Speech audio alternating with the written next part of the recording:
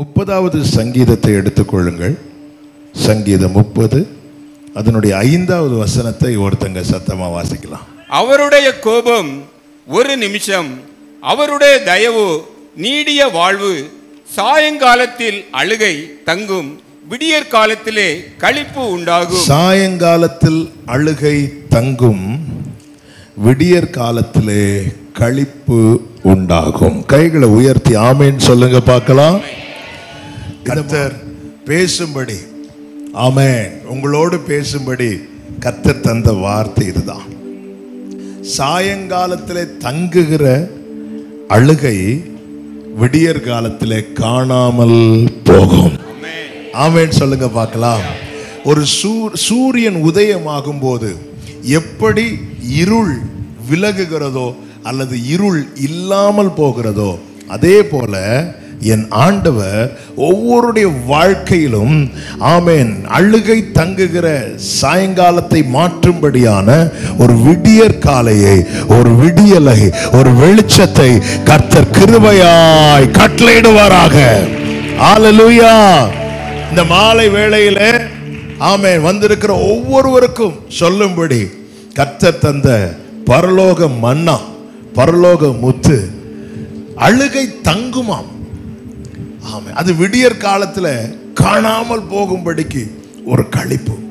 பொதுவாகவே இந்த மாலை நேரம் என்று வரும்போது நம்ம எல்லாருமே ரொம்ப சோர்ந்து போகிற, டயர்டாகிற நேரம். நம்முடைய சரீரம் காலையில் ரொம்ப உற்சாகமா இருக்கும். டைம் போக போக போக போக போக போக பார்த்தீங்கன்னா அப்படியே களைப்பு, சோர்வு, பலவீனம், எப்படா வீட்டுக்கு போவோம் அப்படின்னு இருக்கும். சாயங்காலத்தில் அழுகை தங்கும். ஆண்டவர் பாருங்க, ஒவ்வொரு நாளை குறித்து வேதத்தில் சொல்லும் போது சாயங்காலமும் விடியற்காலமும் ஆகி முதலாம் நாள் ஆயிற்று. தேவன் அதை நல்லது என்று கண்டார். ஆமென். பக்கத்தில் பார்த்து சொல்லுங்க, சாயங்காலம் மட்டும் வாழ்க்கை கிடையாது. சாயங்காலம் மட்டும் பக்கத்தில் பார்த்து சொல்லுங்க சகோதரர்களே, சாயங்காலம் மட்டும் வாழ்க்கை கிடையாது. சிலருக்கு அப்படியே வாழ்க்கை, ஆண்டவரே என் வாழ்க்கை ஃபுல்லா கஷ்டம், என் வாழ்க்கை ஃபுல்லா கண்ணீர், என் வாழ்க்கை ஃபுல்லா பலவீனம், என் வாழ்க்கை ஃபுல்லா வேதனை. என்னை கேட்டுக்கொண்டிருக்கிற ஒவ்வொருவருக்கும் இயேசுவின் நாமத்தில் சொல்லுகிற நற்செய்தி இதுதான். சாயங்காலம் மட்டும் வாழ்க்கை கிடையாது. மகிழும்படியான விடியற் காலையை கர்த்தர் வைத்திருக்கிறார். ஹல்லேலூயா, ஹல்லேலூயா. சாயங்காலம், இன்னைக்கு நீங்க ஒருவேளை அழுகை தங்கும் சாயங்காலமான சூழ்நிலையில நீங்கள் இருக்கலாம். இயேசுவின் நாமத்தில் உங்களுக்கு சொல்லுகிறேன், இது மட்டும் வாழ்க்கை கிடையாது. உலர்ந்த எலும்புகள் நிறைந்த பள்ளத்தாக்கின் நடுவில் எசேக்கியேலை கொண்டு வந்து கர்த்தர் நிறுத்தி சுற்றி நடக்க பண்ணினார். அந்த பள்ளத்தாக்கில் எங்க நடந்தாலும் உலர்ந்த எலும்புகள் தான், அது குவியலா இருக்கிறதா.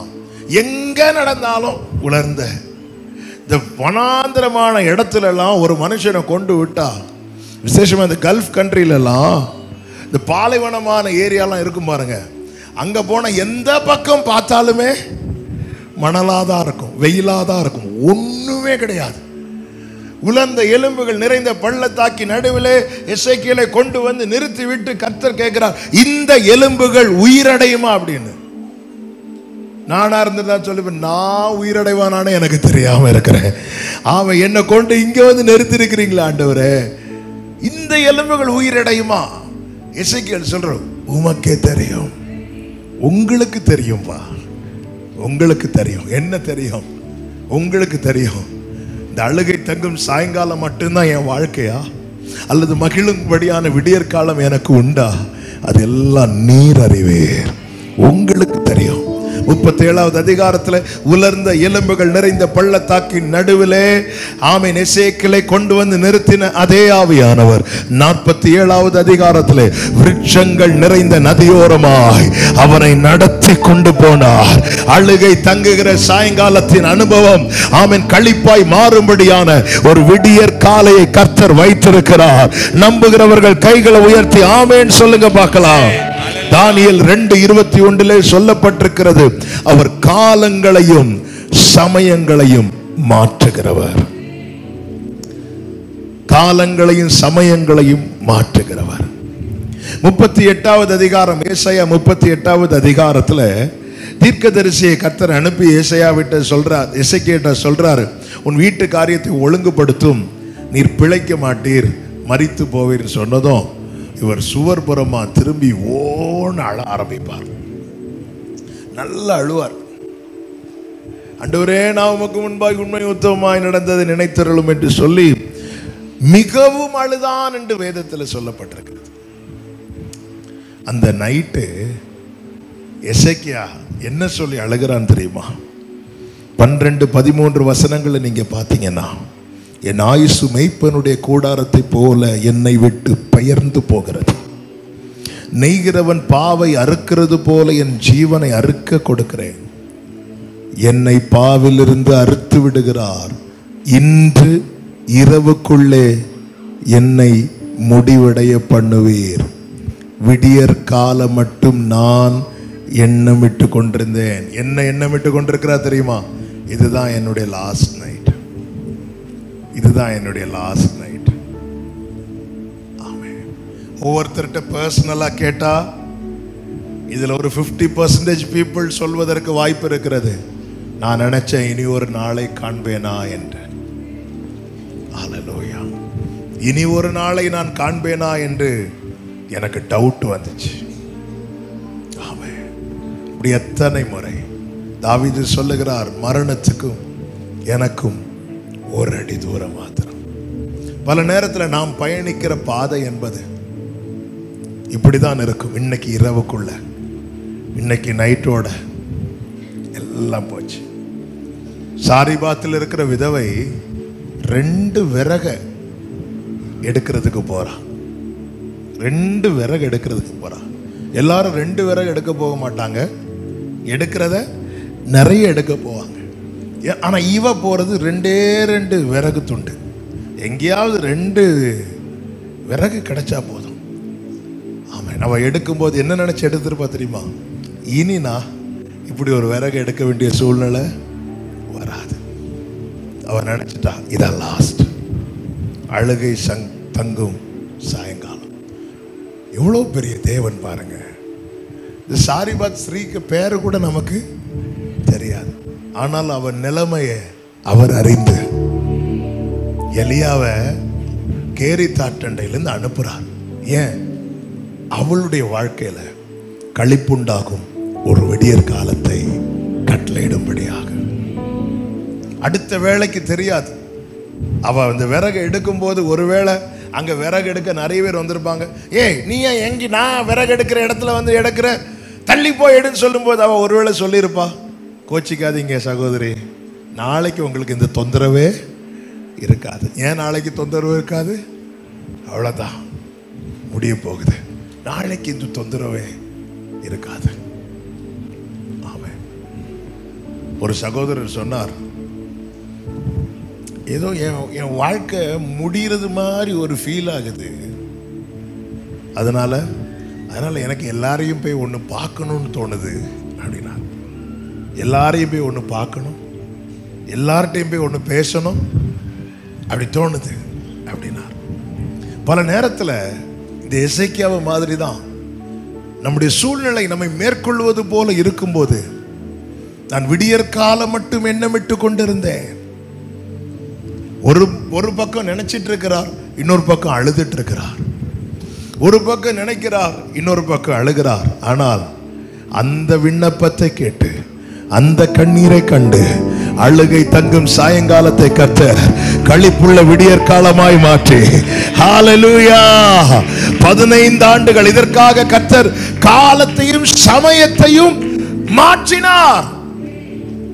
எனக்காக கர்த்தர் என் வாழ்க்கையில ஒன்று செய்வதற்கு காலங்களையும் சமயங்களை மாற்ற வேண்டி வருமானால் என் கர்த்தர் அதையும் செய்வார். நம்புறவங்க மட்டும் கைகளை உயர்த்தி ஆமென் சொல்லுங்க பார்க்கலாம். இனி முடியாது, இனி முடியாது, முடியாது என்று என் கர்த்தருக்கு எதுவும் கிடையாது. ஆமென். யூதருக்கு ஒரு நம்பிக்கை இருந்துச்சு. ஆமா, எல்லா கூட்டத்தாருக்குமே அவங்களுக்கு நிறைய நம்பிக்கைகள் உண்டு. அப்படிப்பட்ட அப்படியே தான் யூதர்களுக்கு என்று சில நம்பிக்கைகள் உண்டு. அதுல ஒரு நம்பிக்கை அப்படின்னா, ஒருவன் மரித்தார் என்றால் அந்த சரீரத்தை விட்டு அந்த ஆத்மா விலகுமா, விலகி உடனே வெளியே போகாதான், ஒரு 3 நாள் அந்த சரீரத்தின் பக்கத்திலேயே அப்படி சுற்றி சுற்றி நிற்குமா. இது யூதர்களுடைய நம்பிக்கை. பைபிள் எங்க இருக்குன்னு கேட்கக்கூடாது. அதான் ஆரம்பத்தில் சரி, ஒவ்வொருத்தருக்கும் ஒவ்வொரு விதமான நம்பிக்கை உண்டு. எல்லாருக்கும் எல்லா இடத்துலையுமே நிறைய மூட நம்பிக்கைகள் உண்டு. அவன் லாசரு வியாதியா இருக்கும் போதே செய்தி இயேசுவுக்கு சொல்லப்படுகிறது. இயேசு அமைதியா உட்கார்ந்துட்டார். இப்ப மரித்த செய்தி வருகிறது. அப்பொழுதும் போகவில்லை. இயேசு 4வது நாள் போறார். ஆமே. சில காரியத்தை கர்த்தர் செய்யும் போது நமக்குன்னு சில மற்ற நம்பிக்கைகளை வைத்திருப்போம் தெரியுமா, அதெல்லாம் உடைச்சிட்டு நம்பிக்கை அவர் மேல வைக்கும்படியாக கர்த்தர் செய்வார். ஆமா. என்ன நீ அதனாலதான் 4 நாள் ஆயிட்டே யாருமே நாங்க நேத்து வந்து செஞ்சிருந்தா என்ன சொல்லிருப்பீங்க, அது பக்கத்தில் இருக்கிற ஆத்மாவை பிடிச்சு உள்ள 4 நாள் ஆயிட்டு யாருமே. மரியாள் ஓடுறா. இயேசு வந்திருக்கிறார், போதகர் வந்திருக்கிறார், உன்னை தான் அழைக்கிறாருங்கிற செய்தி வந்ததும் மரியாள் ஓடுறா. மரியாள் ஓடுறதை பார்த்து ஆறுதல் சொல்ல இந்த யூதர்கள் என்ன சொல்லிட்டு போறாங்கன்னா, கல்லறையின் இடத்தில் போய் அழ போகிறாள் என்று. எதை வச்சு சொல்றாங்க? கடந்த 3 நாட்களும் மரியாள் இதை தான் செஞ்சிட்டு இருக்கிறான். கல்லறை கிட்ட போறா, அழுறா வாரா, கல்லறை கிட்ட போறா, அழுறா வாரா, கல்லறை கிட்ட போறா, அழுறா வாரா. 4வது நாள் கல்லறை கிட்ட அதே போல ஓடுறா. ஹல்லேலூயா. இவ வாழ்க்கையில 3 நாட்கள் அழுகை தங்கினது. அழுகை தங்கும் சூழ்நிலை தான் சாயங்காலம். 3 நாள் அழுகை தங்கினது. சிலர் பாருங்க அழுதுட்டு விட்டுருவாங்க, சிலருக்கு அழுதுட்டு விட முடியாது. அழுவதை தவிர வேற வழியே கிடையாது. அழுகை தங்கினது. ஆனால் சாயங்காலத்தை விடியற்காலமாய் மாற்றுகிறவர் இப்பொழுது கல்லறையின் பக்கத்தில் வந்து நிற்கிறார். யாமே நாட்கள் தாண்டலாம். அழுகை ஆண்டவர் இன்னையோட சாயங்காலத்தில் அழுகை, காலையில கழிப்புன்னா என் வாழ்க்கையில இன்னும் இந்த அழுகை தங்கி கொண்டுதானே இருக்கிறது. இயேசுவை நம்பி வந்திருக்கிற ஒவ்வொருவருக்கும் சொல்லுகிற நற்செய்தி, உன்னுடைய எதிர்பார்ப்பை நிறைவேற்றும்படி நீ எந்த சூழ்நிலையில் இருந்தாலும் இயேசு அந்த இடத்திலே வருவார். ஆமென் சொல்லுங்க பார்க்கலாம். இயேசுவை நம்புவே, நாளெல்லாம் நான் பின்பற்றுவேன், என்னை அவரிடம் ஒப்படைத்து வெட்கப்பட்டு போக மாட்டேன். இன்னைக்கு நான் சொல்ல வருகிற செய்தி, அந்த விடியற் காலத்துக்காக காத்திரு. வலது கரத்தை உயர்த்தி சொல்லுங்க, எனக்கு ஒரு விடியற் காலம் உண்டு. நம்புறவங்க மட்டும் கையை உயர்த்தி சத்தமா சொல்லுங்க, எனக்கு ஒரு விடியற் காலம் உண்டு, எனக்கு ஒரு விடியற் காலம் உண்டு, எனக்கு ஒரு விடியற் காலம் உண்டு. ஹல்லேலூயா. அந்த விடியற் காலத்துக்காக காத்திரு. எப்பொழுது விடியும் என்று விடியற் காலத்துக்கு காத்திருக்கிற ஜாமக்காரரை பார்க்கலாம். ஜாமம் காக்கிறவங்க, இரவெல்லாம் கண் விழித்து காக்கிறவர்களுக்கு எப்படா விடியும்? ஏன்? அவங்களுக்கு விடிஞ்சாதான் ரெஸ்ட். ஹல்லேலூயா. விடிஞ்சாதான் ரெஸ்ட். என் வீட்டில் என்னைக்கு ஆண்டவரே ஒரு விடியல். ஆமென். Praise the Lord. என்னைக்கு ஆண்டவரே ஒரு விடியலை நான் பார்க்க போறேன். என்னைக்கு ஆண்டவரே? இரவெல்லாம் எல்லாரும் இளைப்பாரி கொண்டிருக்கும் போது ஜாமம் காக்கிறவங்க கண் விழித்து இருக்கிறாங்க. அவங்களுக்கு தூக்கம் இல்லை. அப்ப அவர்களுடைய உள்ளம் என்ன ஏங்கும் அப்படின்னா, எப்போ விடியும், எப்போ விடியும்? அழுகை தங்குகிற சாயங்காலம் மாற்றுகிற, அந்த சூழ்நிலையை மாற்றுகிறவர் ஒரு விடியற்கால வெளுப்பை நமக்கென்று வைத்திருக்கிறார். உன் சுக வாழ்வு சீக்கிரத்தில், எல்லாரும் இந்த வார்த்தையை சொல்லுங்க, சீக்கிரத்தில் துளிர்விடும். ஆண்டவர் இந்த மாலை வேளையில சொல்ல வைக்கிற வார்த்தை இதுதான். உனக்கான விடியற் காலத்துக்காக காத்திரு. நான் காத்திருக்கணும்னா முதல்ல நம்பணும். நம்பணும். எப்படி 4வது நாள் மரியாளுடைய ஓட்டம், மரியாளுடைய நம்பிக்கை, மரியாளுடைய கண்ணீர் வீண் போகாதபடிக்கு கர்த்தர் வந்து நின்றாரோ, அதே போல இங்க வாலிப பிள்ளைங்க இருக்கிறீங்க, பெரியவங்க இருக்கிறீங்க. எதிர்காலத்தை குறித்து கேள்வியோடு இருக்கிற பிள்ளைகள் உண்டு. பிள்ளைகளுடைய வாழ்க்கையை குறித்து கேள்வியோடு இருக்கிற பெற்றோர் உண்டு. விடியற் காலத்துக்காக காத்திருங்கள், காத்திருங்கள். எப்படி காத்திருக்க, அதை தான் இந்த நாளில் உங்கள் மத்தியிலே சொல்லி நான் ஜெபிக்க விரும்புகிறேன். கர்த்தர் நம்மோடு கூட பேசுவாராக. நீங்க வார்த்தை எப்பவுமே கேட்கும்போது ஒரு பிரசங்கமா கேட்கவே கூடாது. கர்த்தர் என்கிட்ட ஏதோ ஒன்று சொல்ல விரும்புறாங்க, என்னோடு பேச விரும்புறாங்க, என்னை திருப்திப்படுத்த கர்த்தர் என் கூட பேச விரும்புகிறார். இந்த மனநிலையோடு கேட்டால் மட்டுமே வார்த்தை நமக்குள்ளே ஆழமாய் விழும். ஆமென். பிரசங்கம் நம்ம கேட்காத சர்ச்சில் எல்லா வாரமும் நமக்கு என்னதான் பிரசங்கம் தான். யூடியூபை தட்டினாலே பிரசங்கம் தான். 24/7 உங்களால் பிரசங்கம் கேட்க முடியும்.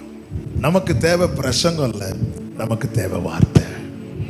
இந்த மாலை வேளையில் ஒவ்வொரு நீங்கள் என்னென்ன சூழ்நிலைக்கு வந்திருக்கீங்கன்னா எனக்கு தெரியாது, எனக்கு தெரியாது. ஆனால் இந்த வார்த்தையை தான் ஆண்டவர் சிந்தையிலே ஆழமாய் கொண்டு வந்து வைத்தார்.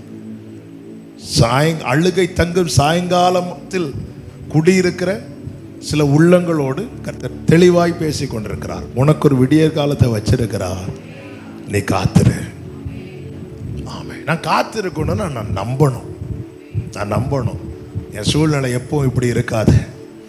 அழுகை தங்குகிற சாயங்காலம், அழுகை தங்குகிற சாயங்காலம் எப்படி இருக்கும்? ஒரு வீடு கண்ணீரால் நிறைந்திருக்கும் போது அந்த வீட்டுக்குள்ள இருக்கிறது, அந்த ஒரு வீடை ஏற்படுத்துறதே சுகமா தங்கி இருக்க குடியிருக்க. ஆனா அங்க நிம்மதியா நம்மளால படுத்து தூங்க முடியல, ஒருத்தருக்கு ஒருவர் மகிழ்ச்சியா இருக்க முடியல.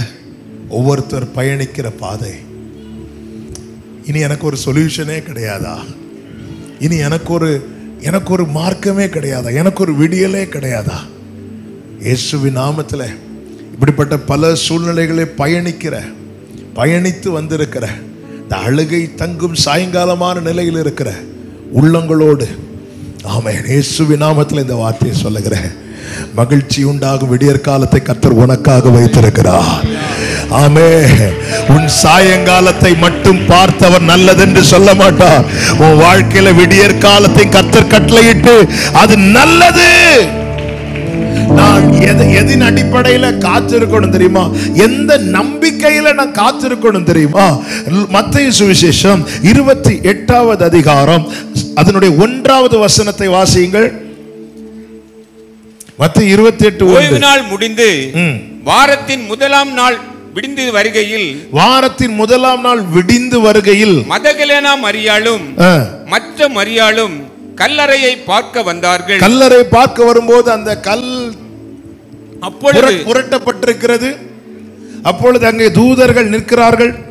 அவர்கள் சொன்ன வார்த்தை 6வது வசனம், அவர் இங்கே இல்லை, தாம் சொன்னபடியே உயிர்த்தெழுந்தார். கர்த்தரை வைத்த இடத்தை வந்து பாருங்கள் என்று சொல்ல இவர்கள் வந்து பார்த்து என்ன செய்யறாங்க அப்படின்னா 8வது வசனத்துல பயத்தோடும், நானே வாசிக்கிறேன், பயத்தோடும் மகா சந்தோஷத்தோடும் கல்லறையை விட்டு சீக்கிரமாய் புறப்பட்டு சீஷர்களுக்கு அறிவிக்க ஓடினார்கள். இயேசு கிறிஸ்துவை பிடிக்க வரும்போது பிடிக்க வந்தவர்களை பார்த்து இயேசு சொல்லுகிற ஒரு வார்த்தை உண்டு. லூக்கா 22:53 இது அந்தகாரத்தின் அதிகாரமாயிருக்கிறது அப்படிங்கிறார். இருளுக்கு ஒரு அதிகாரம் உண்டு. சொல்லுங்க, இருளுக்கு ஒரு அதிகாரம் உண்டு. நல்ல கவனமா கேளுங்க. அந்த அந்தகாரத்தின் அதிகாரத்தினுடைய செயல் என்ன அப்படி தெரியுமா? 3 வருஷம் பிளான் பண்ணாங்க. என்ன பிளான் பண்ணாங்கன்னா, இவரை எப்படியாவது பிடிக்கணும். சத்துருவின் பிளான் எங்க நடக்குது அப்படின்னா இருள்ல நடக்குது. சத்துருவின் பிளான் எங்க நடக்காது அப்படின்னா வெளிச்சத்துல நடக்காது. அதனாலதான் வேதம் சொல்லுகிறது, வெளிச்சத்தின் பிள்ளைகளாய் நடந்து கொள்ளுங்கள். அதாவது மந்திரமே கிடையாதுன்னு பைபிள் சொல்லல. யாக்கோபுக்கு விரோதமான மந்திரம் தான் இல்லைன்னு சொல்லப்பட்டிருக்கிறது. இஸ்ரவேலுக்கு விரோதமான குறி சொல்லுதல் இல்லை. ஏன் யாக்கோபுக்கு விரோதமான மந்திரம் இல்லைன்னா ராஜாவின் ஜெயகம்பீரம் அங்கே இருக்கிறது. அவர்கள் ஜாதிகளோடு கலவாமல் தனித்து வாசம் பண்ணுகிறார்கள். இயேசுவே சொல்லுகிறார், இது அந்தகாரத்தின் அதிகாரமா இருக்கிறது. அதனாலதான் இயேசு கெத்செமனே தோட்டத்தில் போய் ஜெபம் பண்ணுவார், மிகவும் வியாகுலப்படுவார். காரணம், தேவ சித்தம் நிறைவேற வேண்டும் அல்லவா, எழுதியிருக்கிறது நிறைவேற வேண்டும் அல்லவா. நமக்கு வேதனையா, ஆண்டவரே இப்படி எல்லாம் கஷ்டப்பட்டாரேன்னு. அவர் அப்படி கஷ்டப்பட்டதுனாலதான் இன்னைக்கு நான் நீங்களும் இங்க உட்கார்ந்து இருக்கிறோம். ஹல்லேலூயா. இதற்காக அவர் அந்தகாரத்தின் அதிகாரத்துக்கு ஒப்பு கொடுக்கப்பட்டார் என்று நினைக்கும் போது அவர் வைத்த அன்பு எவ்வளவு பெரியது பாருங்கள். அதுவரை யாருக்குமே அவரை பிடிக்க முடியல, ஆனா இப்போ வந்து பிடிக்கிறாங்க. இயேசுவே சொல்றார், நான் உங்க முன்னாடி தானே இப்ப பிரசங்கம் பண்ணிட்டு இருந்தேன், அப்போல்லாம் கை நீட்டாம இப்போ நீட்ட ரீசன் என்ன சொல்லிட்டு அவரே சொல்றார், இது உங்களுடைய வேலை, இது அந்தகாரத்தின் அதிகாரமா இருக்கிறது. ஆமே. இயேசுவை பிடிச்சிட்டாங்க, இயேசுவை அடிக்கிறாங்க, சீஷர்கள்லாம் செதறாங்க, சீஷர்கள்லாம் அழுறாங்க. எப்பொழுது இயேசு தம்முடைய ஆவியை பிதாவின் கையில் ஒப்படைத்து ஜீவனை விட்டாரோ அப்பொழுது இருள் உண்டானது. ஆமென். பிரியமான கர்த்தருடைய பிள்ளைகளே, இயேசு இல்லாத வாழ்க்கை இருளான வாழ்க்கை. இயேசு இல்லாத வாழ்க்கை இருளான வாழ்க்கை. இருளான வாழ்க்கையில அந்தகாரத்தின் அதிகாரம் ஓங்கி நிற்கும். இதை மறந்துடவே செய்யக்கூடாது. அந்தகாரத்தின் அதிகாரம் ஓங்கி நிற்கும்.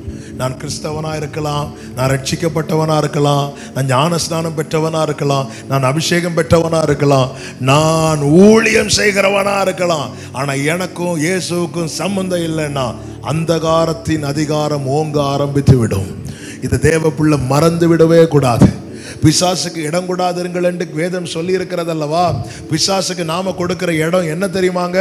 நமக்கும் இயேசுவுக்கும் இடையே இருக்கிற அந்த இடைவெளி தான் பிசாசுக்கு நாம் கொடுக்கிற இடம்.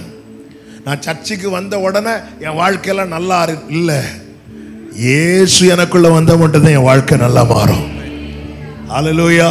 அதனாலதான் அந்த ஒளியினிடத்தில் நாம் வந்து சேர்ந்தோம்.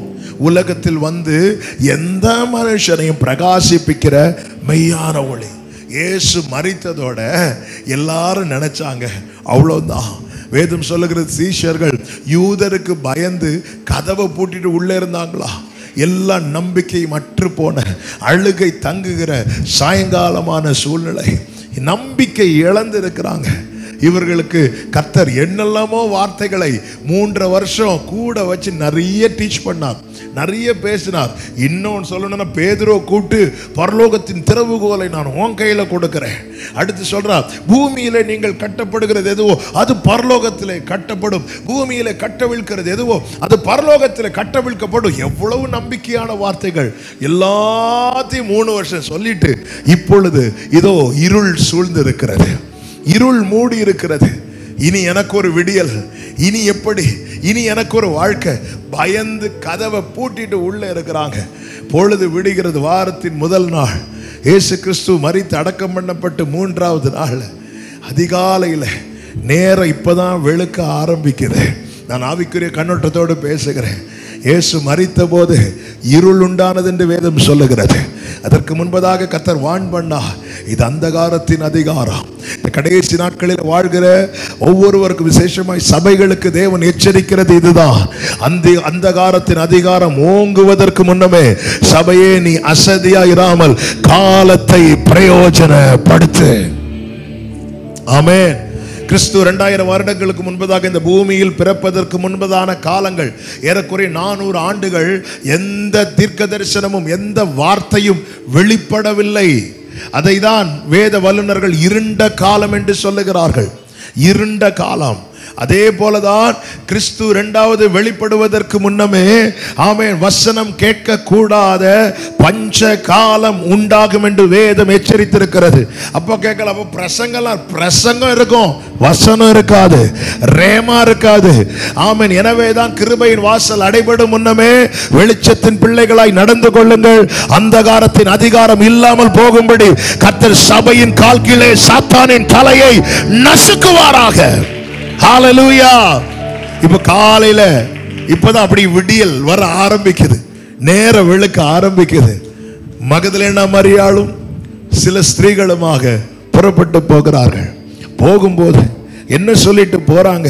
மார்க் 16வது அதிகாரம் 4வது வசனத்துல, அந்த கல் மிகவும் பெரிதா இருக்கிறது, அவர்கள் ஏறிட்டு பார்க்கிற போது. 3வது வசனத்தை வாசிங்க. 16:3. கல்லறையின் வாசலில் இருக்கிற கல்லை, கல்லறையின் வாசலில் இருக்கிற கல்லை நமக்காக எவன் புரட்டி தள்ளுவான் என்று ஒருவரோடு ஒருவர் சொல்லிக் கொண்டார்கள். இவங்க எல்லாம் யாரு தெரியுமா? யாரு? இயேசுவோடு இருந்தவர்கள். யாரு? இப்போ என்ன பேசிட்டு வராங்க? நமக்காக எவன். அதன் அர்த்தம் என்ன? இவர்கள் என்ன நம்பிக்கையை இழந்துட்டாங்க தெரியுமா? இயேசு உயிரோடு இருக்கிறார்ங்கிற நம்பிக்கையை இழந்துட்டாங்க. ஒரு மனிதனுக்கு நம்பிக்கை எதுல முதல்ல இருக்கணும் தெரியுமா? என் மீட்பர் உயிரோடு இருக்கிறார். எனக்காக யார் இருக்கா? எனக்காக இந்த வீட்டில் யார்? சிலருடைய பேச்சு பார்த்துருக்கீங்களா? எனக்காக யார் உண்டு? எனக்கு யார் பேசுவா? எனக்காக, நமக்காக எவன்? எனக்கு யாரும் இல்லைன்னு ஒரு ரட்சிக்கப்பட்ட தேவனோடு இருக்கிற தேவ பிள்ளை சொல்றாங்கன்னா அவங்க எதை மறுதலிக்கிறாங்க தெரியுமா? இயேசு உயிரோடு இருக்கிறத மறுதலிக்கிறாங்க. அன்னைக்கு 3 வருஷமா சொல்லிட்டு வரார், மனுஷகுமாரன் ஒப்பு கொடுக்கப்படுவார், அடிக்கப்படுவார், மரித்து அடக்கம் பண்ணப்பட்டு 3வது நாள்ல உயிரோடு எழும்புவார். இதை சொல்லி வந்தார். இந்த வார்த்தைகளை அவர் தாராளமாய் பேசினார் என்று மார்க் 8 சொல்லப்பட்டிருக்கிறது.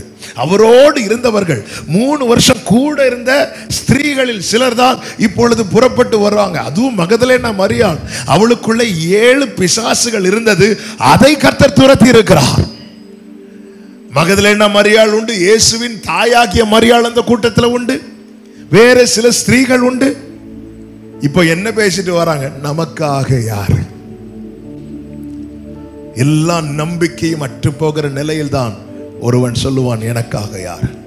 ஒரு பெரிய தேவ மனிதர் ஒரு விசை துக்கத்தோடு வேதனையோடு வீட்டுக்குள்ள வராராம். கொஞ்ச நேரம் அவருடைய மனைவி பார்த்துட்டே இருக்கிறாங்க. பார்த்துட்டு போய் என்ன பண்ணாங்கன்னா, போய் நல்ல பிளாக் ட்ரெஸ்ஸை போட்டுட்டு வந்து உக்காந்துட்டாங்க. வெளிநாட்டில எல்லாம் ஒருத்தங்க மறைச்சிட்டாங்கன்னா அவங்க பிளாக் ட்ரெஸ்ஸை வந்து போட்டுட்டு வருவாங்க. இவர் வந்து, ஏன் நீ ஃபுல்லாக பிளாக்ல இருக்க, யாராவது இறந்துட்டாங்களா அப்படின்னு கேட்டாராம். உடனே ஆமாம், யார் இறந்தா? இயேசு இறந்துட்டாரு. என்ன லூசுத்தனமா பேசுற? நான் எங்க லூசுத்தனமா பேசுறேன்? அவர் இறந்துட்டாரு. ஏன் சொல்ற? அப்போ ஏன் நீங்க இவ்வளோ டல்லா இருக்கிறீங்க? நீங்க அவர் உயிரோடு இருக்கிறான்னு பிரசங்கிக்கிற ஆள் இல்ல, இயேசு உயிர் தெழுந்தான் பாடுற ஆள் இல்ல, இயேசுவின் உயிர் தெழுதலை ஊரெல்லாம் போய் சாட்சி சொல்ற ஆள் இல்ல. நீங்க ஏன் டல்லா இருக்கிறீங்க? நீங்க இப்படி டல்லா இருக்கிறத பார்த்தா எனக்கு பயமா இருக்கு. இயேசு ஒருவேளை நமக்காக எவன்?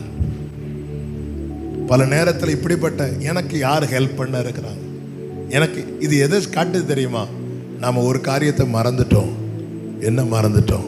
என் மீட்பர் உயிரோடு இருக்கிறார். பிரியமானவர்களே, நான் நினைக்கிறேன் இந்த ஸ்திரீகள் பேதுரு, யோவான், யாக்கோபு எல்லாம் கூப்பிட்டுருப்பாங்க. காலையில கொஞ்சம் யூத முறைமையின்படி சில காரியங்களை செய்யணும். நீங்க வந்து இந்த கல்லை மட்டும் ஒன்று புரட்டி தருவீங்களா? சும்மா போவியா? நாங்களே பயந்து உள்ள உக்காந்து இருக்கிறோம். இவங்க வந்து கதவு தட்டும் போதே பக்கு பக்குன்னு இருந்திருக்கோம். யார் தட்டுற? மெதுவா பார்த்தா இவன் என் காலையில வீட்டுக்கு ஃப்ரெண்ட்ல வந்து நிக்கிறா. என்ன பிரச்சனை உனக்கு? நீங்க அந்த கல்லை மட்டும் புரட்டி தருவீங்களா? போ தெளிவா, கல்லை புரட்டணுமா? ஆமா.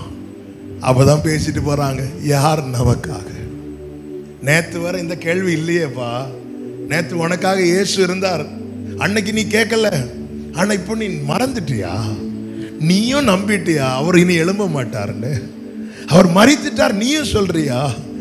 அழுகை தங்கும் சாயங்காலத்தில் வாழ்ந்து கொண்டிருக்கிற சகோதரி, உனக்கு ஒரு விடியல் ஒன்றுன்னு சொல்லும் போது உன் உள்ளம் ஏற்க மறுக்கிறது என்றால் நீ இன்னும் எதை நம்பல தெரியுமா? அவர் உயிரோடு இருக்கிறத நம்பல. என் மீட்பர் உயிரோடு இருக்கிறது உண்மை. என் வாழ்க்கையில ஒரு களிப்புண்டாகும் வெளிச்சம் வரப்போகிறது உண்மைன்னு சொல்றவங்க நல்ல கைகளை தட்டி நல்ல கைகளை தட்டி ஷலமகரோ. அவர் உயிரோடு இருக்கிறார். எவன் நமக்காக இந்த கல்லை புரட்டும்? இப்படிப்பட்ட பல கேள்வியோடு இன்னைக்கு இருக்கிற யார் நமக்காக இந்த பெரிய கல்லை, இந்த பெரிய கல்லை? ஆமென். லாசருவை ஒரு கல்லறைக்குள்ள வச்சு ஒரு கல்லால மூடி வச்சிருந்தாங்க. அங்க நிறைய பேர் இருந்தாங்க. இயேசு அங்க வந்துட்டு கல்லை புரட்டி போடுங்கள் என்றார். இப்போ இவங்க காலையிலே எழுப்பி போறாங்க. இவங்களுக்காக யாரு?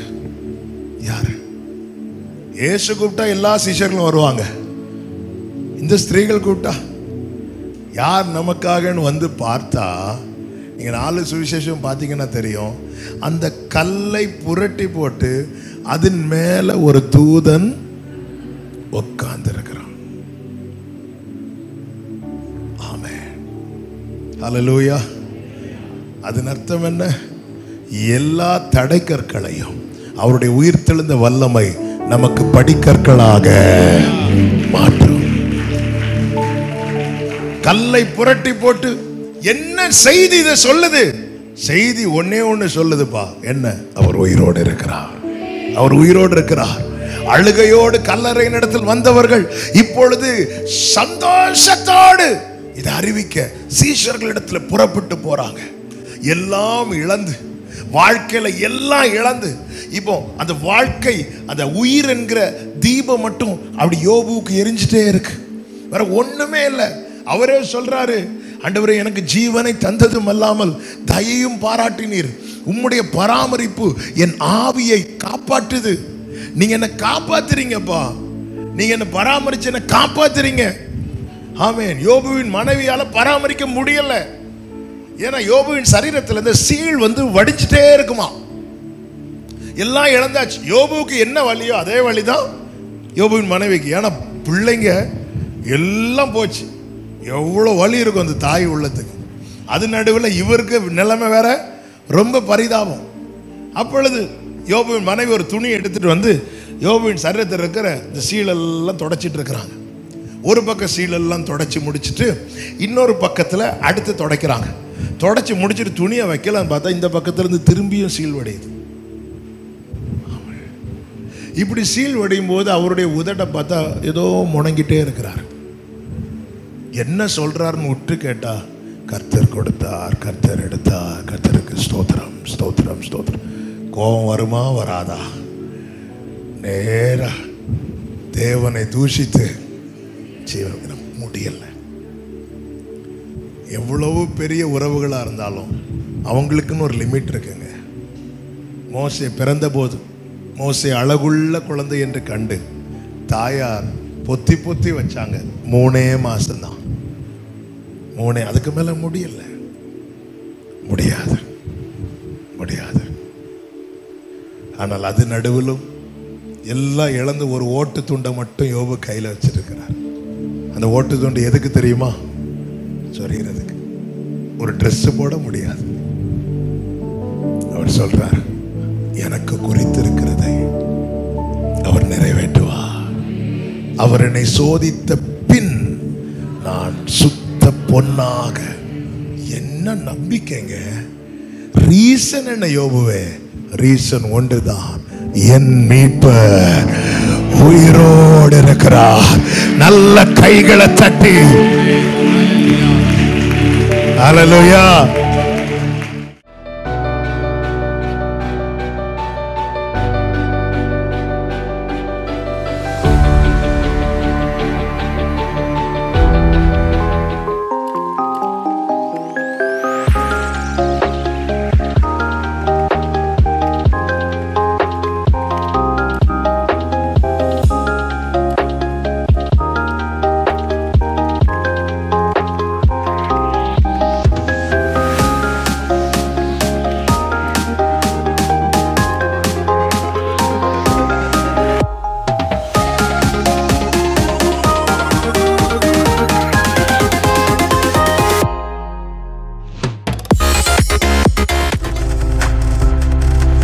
நீங்கள் பார்த்துக் கொண்டிருப்பது உங்கள் ஜாய் டிவி. உங்கள் துக்கம் சந்தோஷமாய் மாறும்.